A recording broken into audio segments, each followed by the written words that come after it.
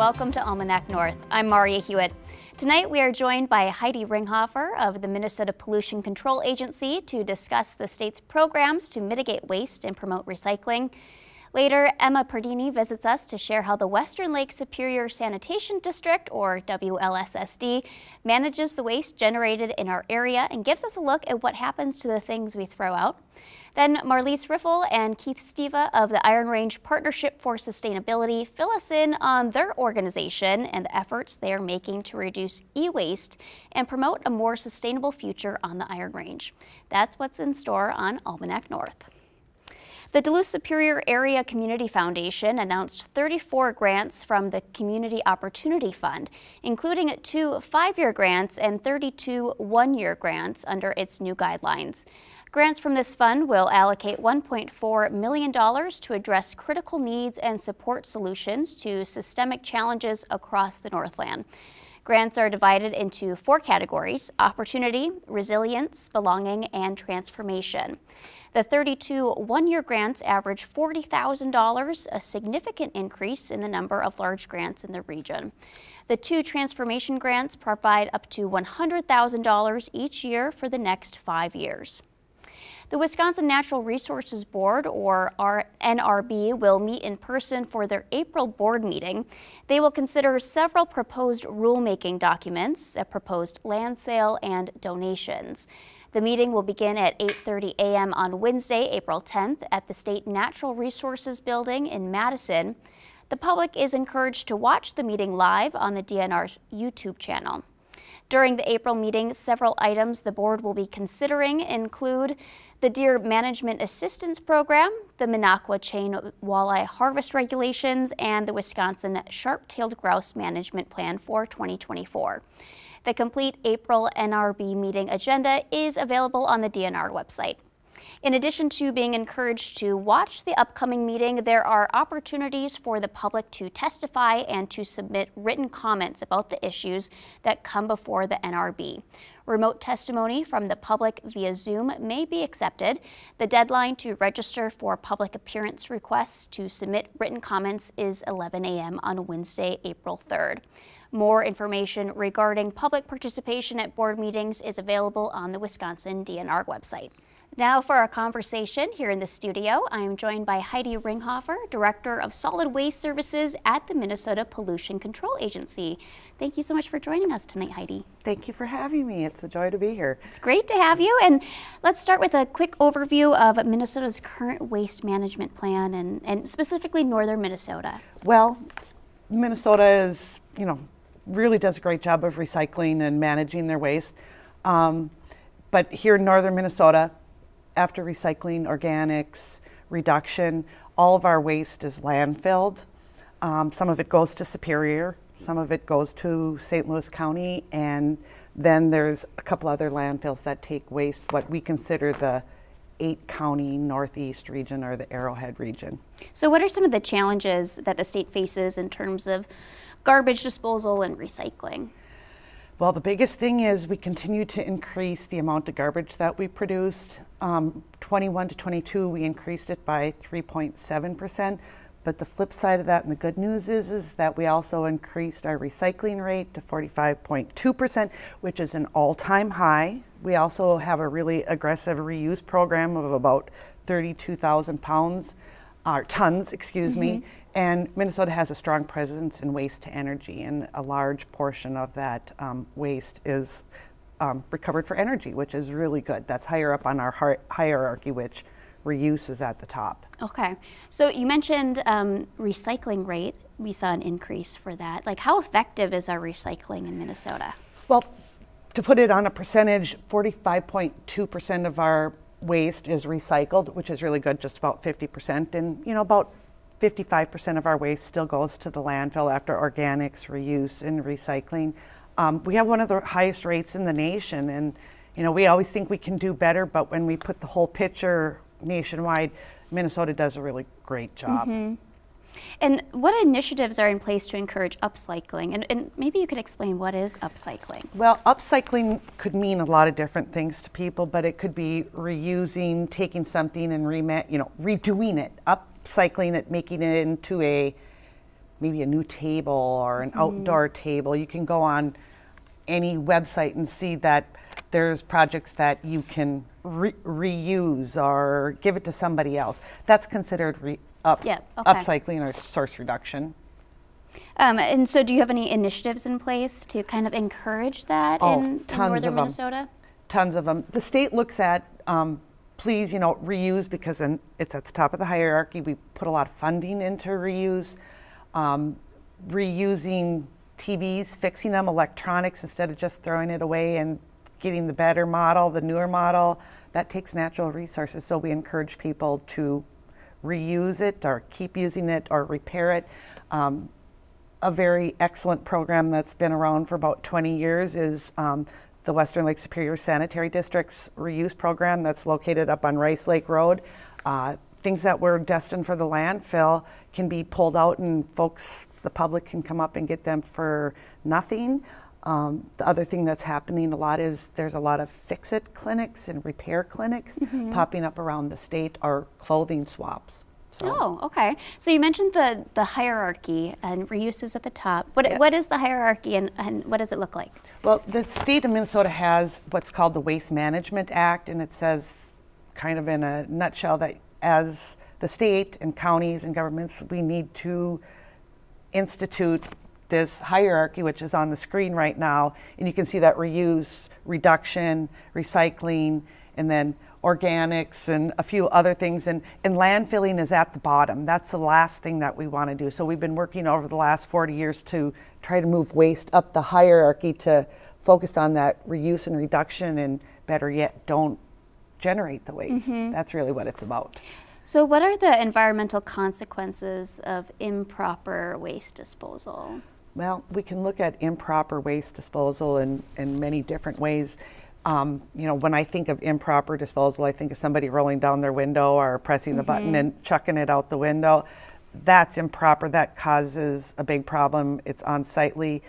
Improper disposal can also mean that you're managing your waste on your property. Burning it, burying it in a hole, that is really detrimental to the environment. And it's about 50,000 tons a year that we estimate get disposed of or burned on site. And then there's just improper management of toxic materials. People just dump oil or chemicals. That's really improper disposal, because toxic things are really detrimental to the environment. And I think of too, even like when this week with the snow, all the snow and the snow days, my household produced so much more waste because we were all home and we were cooking meals at home. And when I bring the garbage out, I was like, gosh, my garbage is full. And then I try to be a good recycler, but I even think I probably don't manage my recycling as well as I could, and I do what I can, but I'm sure that's a thing as well for people. Well, it's teaching people to not wish cycle, we call it, just because it's plastic or it's something, throw it in your recycling bin. It's a huge problem. You really need to look locally at what your program or what your area recycles, and then even more specifically, go to your hauler, because some haulers have different programs, and make sure that you're really following what those directions are. Clean, and making sure that they fit the number program, or it's really aluminum can. Clean the food out of them. People need to look at their food waste, how much they're throwing away. We throw a lot of food away in America, a lot, and it's really a waste of natural resources. Are there any new policies or legislation being considered to improve waste management in the state? Oh yes, thankfully. There actually is a bottle deposit bill in the legislature at this time. We're also looking at an extended producer responsibility legislation, which basically means that packaging and some of the wastes that are toxic would go back to the manufacturer, and they would have to be responsible for managing that material. So often we just get something, we buy it, and there's hazardous materials and there's lots of packaging. Well, either the local unit of government has to deal with it or the consumer has to deal with it. Well, if it wasn't there to start with, we wouldn't have to deal with it. Well, some good legislation to keep our eye on. Yes, absolutely. Heidi, thank you so much for joining us. You're welcome.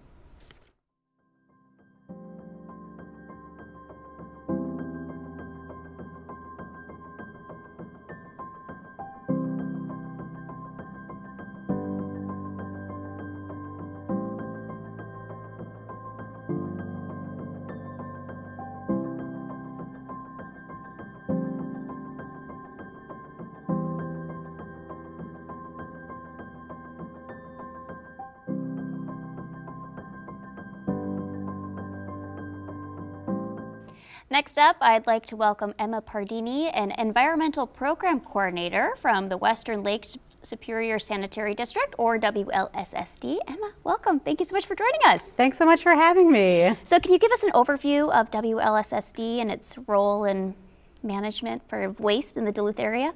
Yeah, so WLSSD, or Western Lake Superior Sanitary District, is a special purpose unit of government that was made by the state of Minnesota as the wastewater and solid waste authority for the region of communities that are by the St. Louis River estuary.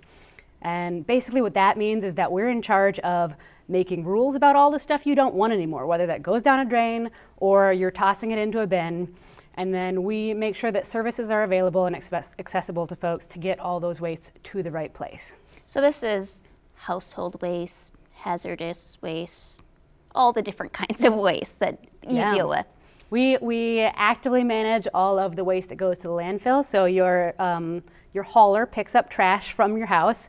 They'll drop that trash off at our transfer station where it's checked to make sure there are no hazardous or other unallowed materials in there on its way to the landfill, so that we have some oversight on that process. All of your organic waste that you're dropping off at any of our food scrap drop sites around the community comes to get composted with the yard waste that you've dropped off at our yard waste compost site. We sell that compost back to the community. We collect hazardous waste from households and businesses, and we operate the Materials Recovery Center off of Rice Lake Road, where you can bring all kinds of bulky waste from mattresses and tires to just your big electronics. And some of those products are set aside in a free reuse area to go back into our community. We frequent there often when we're doing our spring cleaning, so I know that place well.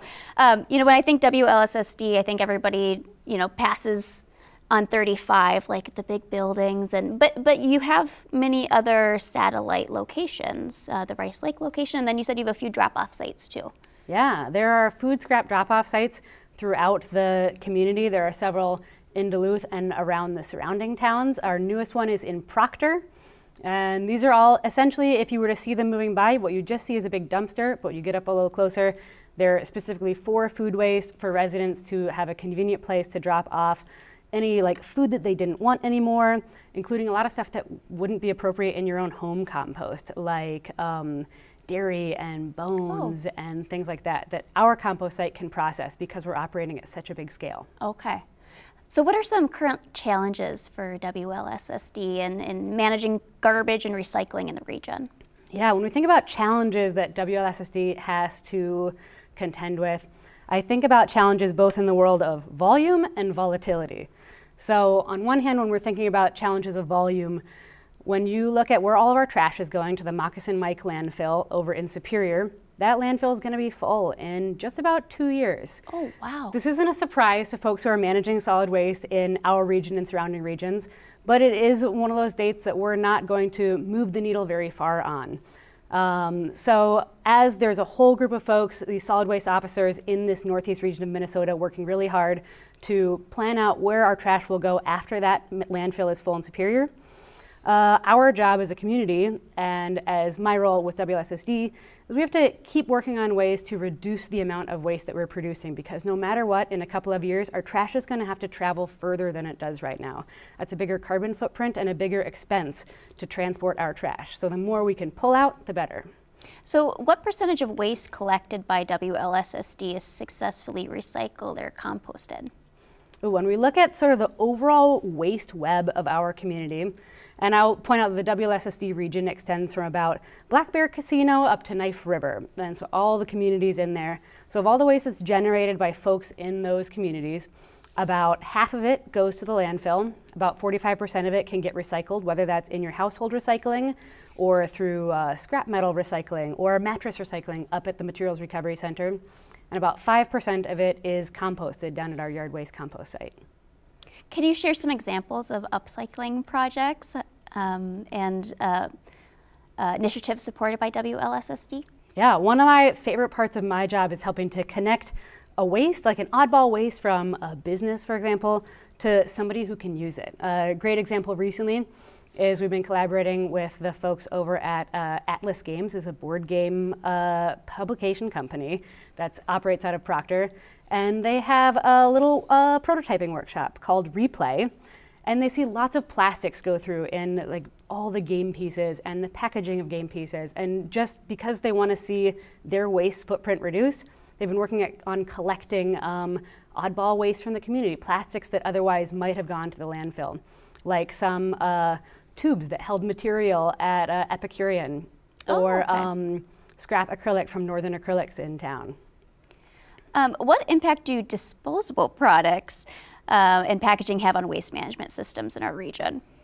Yeah, thinking about the number of things that we have that are made to be disposable, the biggest impacts that they have on our waste management systems is just the amount of stuff that they are. It's just a lot of material, and a lot of it isn't the kind of material that belongs in your household recycling.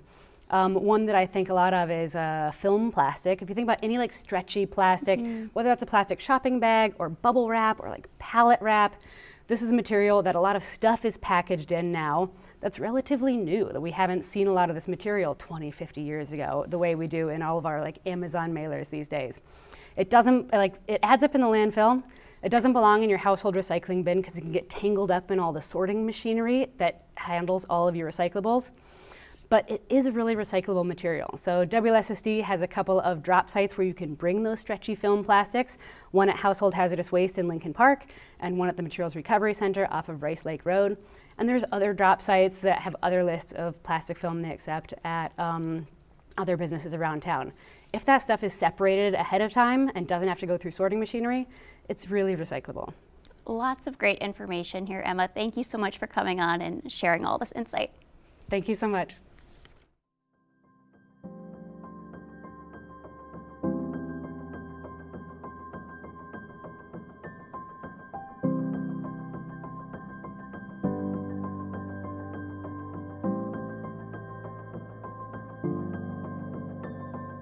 We are back with Marlise Riffle and Keith Steva of the Iron Range Partnership for Sustainability. Thank you so much for joining us Thank you. in the studio. So can we just start with an overview of the Partnership for Sustainability and what your objectives are? Sure. We are a nonprofit on the Iron Range, and we incorporated as a 501c3 in 2011. We started by providing Earthfest as a sustainability fair every spring. We've done that about 15 times now, except during COVID. And our goal, our mission, is to facilitate collaboration towards a sustainable and thriving Iron Range. So we like to work with others in partnership, whether they're private businesses or other nonprofits. And we've published two kind of major studies over the life of our existence. One on local foods in 2018, and last year on e-waste recycling and its potential for Minnesota. So you're educating and also providing help in terms of getting there too. Advocating and educating. And can you discuss any innovative projects you have going on and what currently is the focus? Sure. As Minnesotans, we're often asked the question, do you have a hidden drawer in your house where you hide your old electronics? Yes, that you we have do. boxes and boxes of electronics that you don't know what to do with? Minnesota has a law that was written in 2007 to handle electronic waste, or what we call e-waste. That law is found to be not working very well any longer. So we've been starting to look into e-waste in Minnesota. And what we found out is that according to the Minnesota Pollution Control Agency, only 20% of electronic e-waste is captured. The rest of it goes into landfills in the state of Minnesota. And that, of course, has a lot of toxic materials. For example, of the lead that's introduced in landfills, 70% of the lead comes from the e-waste. And so if you live in the metropolitan area, you can go to recyclers there and pay to have them take your old electronics. If you live in northern Minnesota, you just take it to the dump, and it goes into the dump with the rest of the trash stream. So how much e-waste is there? Well, each person in Minnesota creates about 46 pounds of e-waste per year. For Minnesota, that's 266 million pounds of e-waste. Remember, only 20% of that's going to be recycled. What is it worth? The study that we did a few years ago, 2 years ago, we found out that that was worth $3.2 billion of precious metals. So of that now, 80% of that's going into the waste pits, forever lost, and creating pollution. The other thing that we're missing out on is jobs. If we were to process e-waste, we could create over 3,000 new jobs in Minnesota. Now, technology is rapidly evolving in the processing of e-waste. A lot of people think of e-waste as using the huge smelters, which are very environmentally damaging. We do not propose any kind of smelters be made or built in the United States because they're the past technology. The new technologies use sustainable, environmentally sensitive ways of extracting the metals. So what we're working on is a process that extracts and purifies for commercial reuse of these metals to recover more of that $3.2 billion worth and create thousands of jobs for Minnesota. So it saves the environment. It reduces the county's cost to process this. For example, landfills don't become full of trash and have to open new landfills. It lowers taxes and it creates jobs. And so that's the reason we're interested in e-waste. Yeah, a lot of good information in that research that you've provided. I can't get over the fact that I produce, well, the average Minnesotan produces like a child weight amount of e-waste, Right. you know, 46 pounds a year. And I'm one of those people who has old smartphones, a computer from my college days in a closet. So I'm sure many people are like that. Today, what would I do with that in Minnesota, in northern Minnesota? In northern Minnesota, if you can take to our landfill a laptop, a desktop, a monitor, or a television under 19 inches. That's it. I mean, you can take other things to the landfill, but they put them in the trash. Okay. They do sort out those things and send them to an R2 certified recycler, I presume in the Twin Cities. If you're in the Twin Cities, you can take just about anything to an e-waste recycling facility like Repowered, for example, which is in St. Paul. But you pay per piece, and it's sometimes $10 to $20 per piece. So it's a disincentive for people to clean out the drawer that you have and take it in. Yeah, because you're going to have to pay. Plus, you have to haul it there. So we're looking for a much different system. And right now, the Minnesota legislature is considering one bill in the Senate and House that would radically ramp up collection of e-waste for recycling. So how do you guys educate and engage the public with your sustainability efforts, and what has the response from the community been? Partly like this, sitting here talking to you. We give presentations. Yeah, we go to Harvest Fest, for example, in Duluth here. We go to public forums in various places. We have little displays that we put up. We answer questions. Marlise and another person from our group did a TED Talk in Virginia, a crowd of, I don't know, several hundred people. Oh, wow. So we use opportunities to meet with the public, and we always ask the question, do you have that drawer full of electronics? And that always starts a conversation because everyone says yes. I'm going through my house right now thinking about where they all are. Well, some people have storage units and attics and basements. So yeah, we hear from a lot of people, I don't know what to do with it. You know? Yep. And it's true, right now in Minnesota, there aren't good options. Well, thank you so much, Marlise and Keith, for joining us tonight. This was a great conversation. Good, thanks for asking. Thank you.